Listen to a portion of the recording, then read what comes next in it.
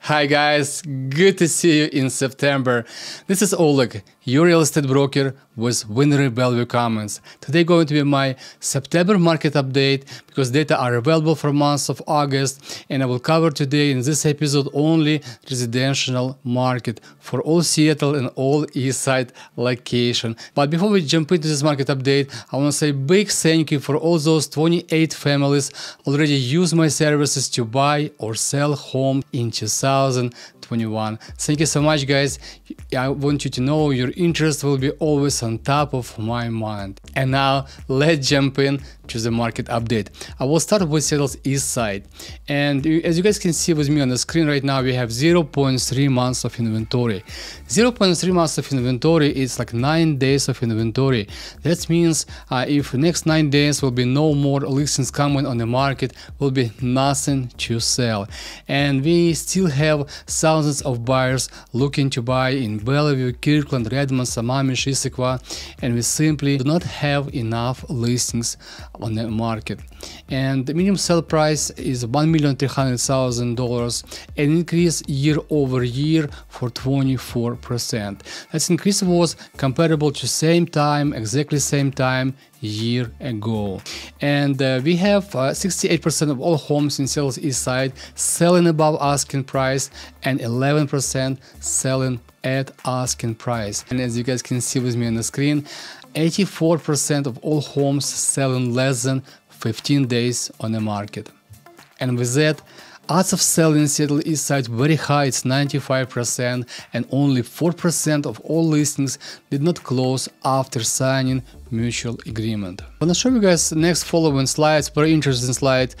Historically 10 years data, what's happening first half of the year and second half of the year. And as you guys can see with me on the screen right now, so usually starting in January till July, prices increase for about 7.6%, and from July to January prices increase only for 1.2%. That's what we see right now. A lot of people asking me questions, Oleg, what's happening with the prices? Is like when's a good time to sell or good time to buy?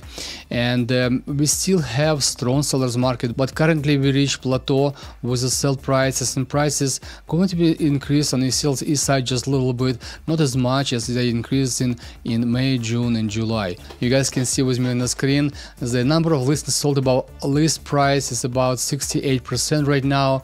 It beats previous years like 2017, 18, 19 and 20, but it's lower than was in April, May and June and July. Right now we're reaching plateau, and right now buyers have more opportunities to find a house they can call home. And now let's switch to all Seattle data. And as you guys can see with me on the screen right now, so we have 0.7 months in inventory. It's different from East Side. We have twice more inventory in Seattle's East Side is 21 days, more affordable in Seattle. So with medium sale price $875,000 and increase for 6% year over year. 49% of all homes in Seattle selling above asking price, and 19% of all homes in Seattle selling at asking price. 73% all homes in Seattle selling less than 15 days on the market, and that makes strong sellers market with odds of selling about 88%, and only 7% of all listings in Seattle did not close after signing mutual agreement. And also I want to show you monthly average base historical data for Seattle, what's happened with the prices.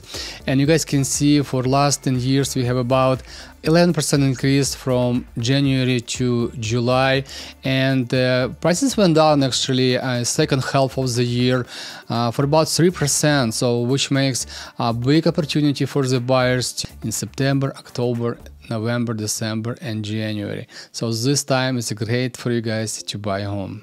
Interestingly enough, number of listings sold above list price in Seattle area, it's also decreasing from April, May, June, August to right now to 49%. Only beats 2020, 18 and 19, but did not beat 2017. 2017 graph shows we have a much stronger data. And also, I want to throw it on the screen for you guys your favorite slide, what's happened on the market city by city, and you guys can pause this video and watch for yourself.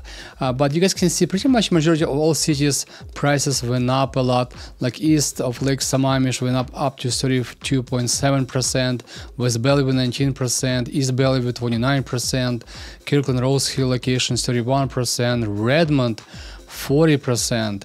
So Mercer Island 29%, Woodinville 27%. So in many cities prices went up. Prices pretty much increased not just in Washington state, prices increased in majority of whole United States for about 14% this current year, which creates huge wealth for people who purchase property, use this ability to buy a home, and now they're living with very sweet equity in the properties. I want to cover a couple more questions in this episode. A couple buyers told me they thinking prices are not affordable, prices went up so much, salary did not went up as much as the properties went up, and pretty much prices unaffordable right now. Let's talk about affordability. I want to show you guys a couple more interesting slides. When you guys can see with me right now on the screen, from 1990 to 2021, for the last 30 years, prices went up almost 268%. And you guys can see from first decade, from 1990 to 2000, prices went up about 45%. Then from 2000 to 2007 went up about 68%.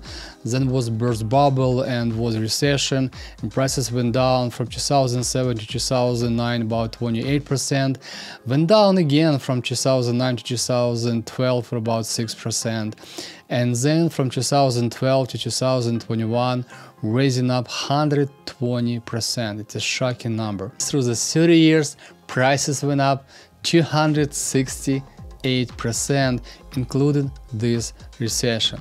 And what's happening with the mortgage rate in same period of time? As you guys can see on the screen with me right now, for last 30 years, mortgages went down from 10% to about 2.875%. And they become more affordable, like 75% more affordable than was about 30 years ago. And this slide shows exactly what's happening in 2007. So when the mortgages went down and affordability increased to get a mortgage, the home prices went up, which is offset pretty much each other. But it will be very not fair to forget about inflation and not added inflation to the housing market growth, because inflation reflects on commodity market, but also reflects very much on the housing market as well. You guys can see right now with me, if you count inflation to the prices increase for the last 30 years, we actually have prices increase for about 83% only for the last 30 years. Why? Because median national home sale price was $297,000 in 2020, and comparable to 1968, the median sale price was $20,000. But do not forget, median household income in 1968 was only $7,700 a year, and you can buy a dozen of eggs for 57 cents, and a gallon of gas costs about 33 cents, comparable to $4 on today's market. So inflation plays a big role in the housing market as well. And this is why we see what's happening in the national data. You guys can see with me price appreciation raising by region. This is like national data. Prices went up not just in Washington state, not just in Bellevue or Seattle. Prices actually went up everywhere this year. And if you ask me a good question, Oleg, what's going to be happening with housing market in 2022? I wish I have crystal ball. I have one, but this one, like something like that, but this one actually doesn't work. But I read a lot of articles, and caught my eyes article from August 23, CLPI article, Seattle home prices expected to be rise 18% next year. It's very shocking news. And when I get more deep to it, researchers from Perch analyzed data from Redfin, Zillow, Census Bureau, and they put a graph for predictions what's going to be happen next year with home prices in biggest US metros, and Seattle was put on spot number 19. We expected to get prices increase next year for about 18%. Top of the list was Austin, Texas. Prices expected to be increased there about 37%. It's a shocking news. Let's talk about money right now. Just this year, prices increase everywhere approximately 14%, and some cities more, some cities less. But like if next year, for example, Seattle will increase for about 18%. Basically, if you purchase property last year, so next year you're going to have 32% equity in the property, and if you purchased property a year ago for about $700,000, next year that house going to be about $1 million. You're going to have $300,000 equity in 2 years, pretty much doing nothing. As you guys can see, real estate is a great investment. And now let me ask you a question. When is a good time to buy a home? To answer your questions, when the best time to buy a home, it's yesterday. Yesterday is the best time to buy a home, and 30 years ago was even better time to buy a home. Regardless of any recession, regardless what's happening in the market, people who bought properties a while ago, 30 years ago, they're way ahead of everybody else, and they live on a great equity in the properties. So for you guys who are looking to buy right now, who are looking to buy a house, it's gonna be same game. Sooner as you jump into this train, sooner you're gonna be start building your equity. And with projection for home prices to be increased next year, if you're gonna buy a house right now, you're gonna have sweet equity and you're gonna be very happy by end of next year. Guys, and before we wrap up this episode, I want to mention about another important player in the housing market. It's number of COVID cases. I want to show you guys statistics what's happening in Washington state right now, and you guys can see with me on the screen. In September 10 we had new cases about 3,400, and 7-day average was 3,200 cases. This a little bit scares me because it reminds me about October 2020, when we have perfect storm in real estate market, when sellers doesn't want to sell, doesn't want to see those people come and choose open houses, builders stopped building houses, and it was shortage in construction materials. It was a big mess in the housing market in October and November 2020. And with a number of COVID cases, we have similar data happening right now.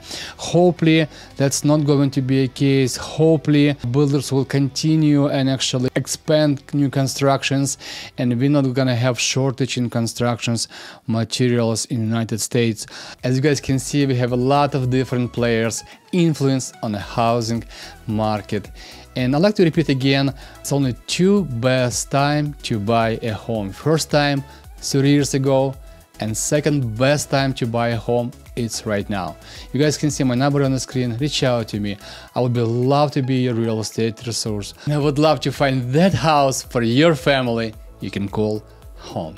That's it for today. Smash like button. Do not forget to subscribe to my YouTube channel.